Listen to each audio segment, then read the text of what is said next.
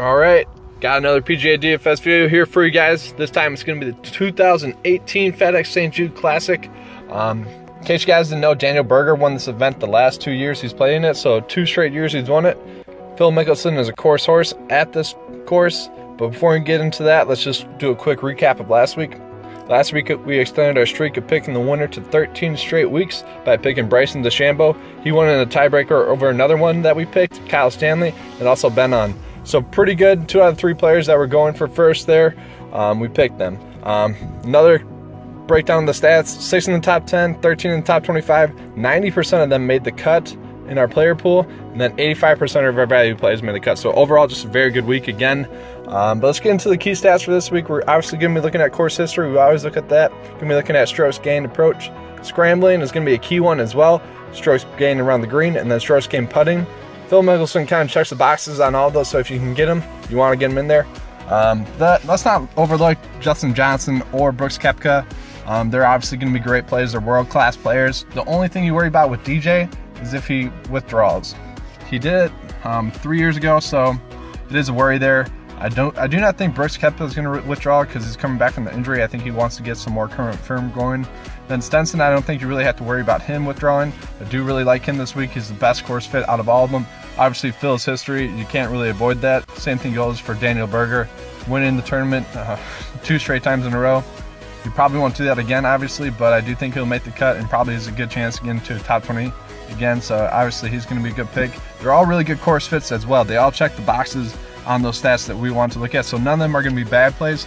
The best option is probably going to go with the cheapest one there that I have the most confidence in, and that's going to be Stenson. Getting to the mid-tier plays here, I really do like Tony Finau. He's just a world-class player as well. He does check the boxes. He doesn't have the most course history here. He doesn't have any, so I mean, in the last 4 years. So that's the only worry there, but I mean, he is a course fit. Steve Striker's just a cut maker. He's a guy who checks the boxes. Obviously on the Champions Tour, he's won two tournaments in the last month or so. Hasn't missed a cut there. He's a very good player. You got Charles Howell, he's 18th in scrambling. He's a cut maker. His course history here is a T26 cut, T28. So we're probably going to be looking at the T30 range for him this week. And then Chris Kirk, he's just been on a streak, 8 of 9 straight cuts. And he's tied for 11th in scrambling, so I do really like him as well. Getting into the low tier players here, I do like Corey Connors. His current form is why I like him. He's not the best course fit, and he doesn't have the most course history. He did have a T8 here last year, though, so that is nice. That is what we want to see. Ches Reavie is definitely a course fit.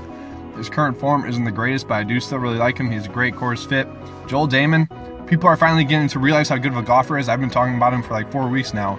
He's just in good form. 3 straight top 20s. He had T18 here last year, so I do like him. I'm glad people are finally coming around to that. Ben Crane is the guy I want to concentrate on the most here out of this range, though. He's coming from a T10 here, T40, T37, and then he also won it.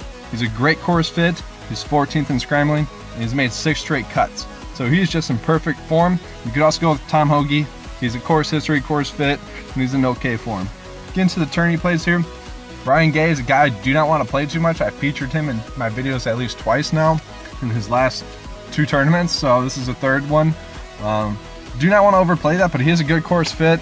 I do like him. Luke List is a guy a lot of people are going to be owning. I get why. He checks all the boxes. He has decent course history here as well. I would rather play Chris Kirk for a little bit cheaper than Luke List, so that's my only thing. I do get it. Grayson Murray is a guy who was leading the tournament last week and then ended up shooting at 80 on the last round of the week, so you never know what you're going to get with him. I do like Aaron Baddeley again. Definitely more of a tournament option. He's going to be my lowest owned player out of the whole player pool, but he does check the boxes a little bit. All right, TVA Tyrone Van Oswegen. He's not a bad course fit. I do mind him. He's going to be more of a tournament option for me, as is Chad Campbell. Chad Campbell's, he's got good course history here. Not a bad course fit. Matt Jones is a guy I do want to touch on a little bit more. He had T13 in his last event, and he also is coming off a T18 at this course, a T26, and a T3. So he's a good course fit. He does check some of the boxes. If you're going under 7K, he's the guy you want to go with.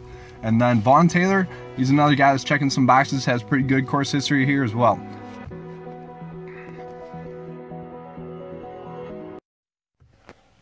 Alright, I hope you guys enjoyed the video. If you did, please give me a thumbs up and subscribe to this video. We're going to be posting more videos. Got the US Open next week. Looking forward to it, guys. Thanks.